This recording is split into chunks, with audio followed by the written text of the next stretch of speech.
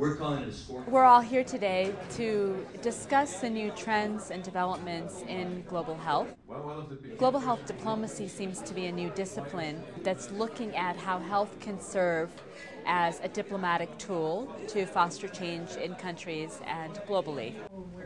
With the U.S. Public Health Service and the Department of Health and Human Services, we do a number of programs and projects that we try to help throughout the world and to spread the United States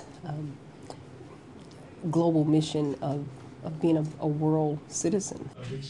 Today I presented the European Commission approach to global health.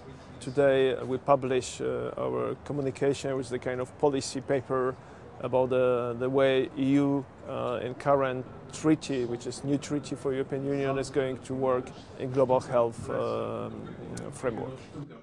I focused my presentation on the role of health technologies, specifically telemedicine and other innovative technologies that I use in my daily work, to show how those have really presented a paradigm shift in international relations and in diplomacy. Governments such as the United States are looking at a new way of diplomacy via health, and that is looking at directly working with countries and seeing countries as equal partners. We in the United States are a citizen of the world, and that the issues and the problems that we have here, we understand that some of those same problems are around the rest of the world, and many of the problems that the other parts of the world have, we have them as well. And if we can solve some of our issues, we can translate those solutions to other parts of the world.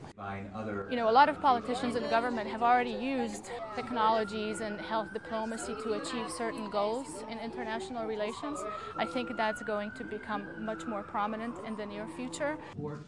And of course, in the context of global world, we are strengthening our presence with China, India, and of course with the traditional partner, United States as well. So it's important that we define our role and the way we play together in this difficult and challenging and quite speedy world.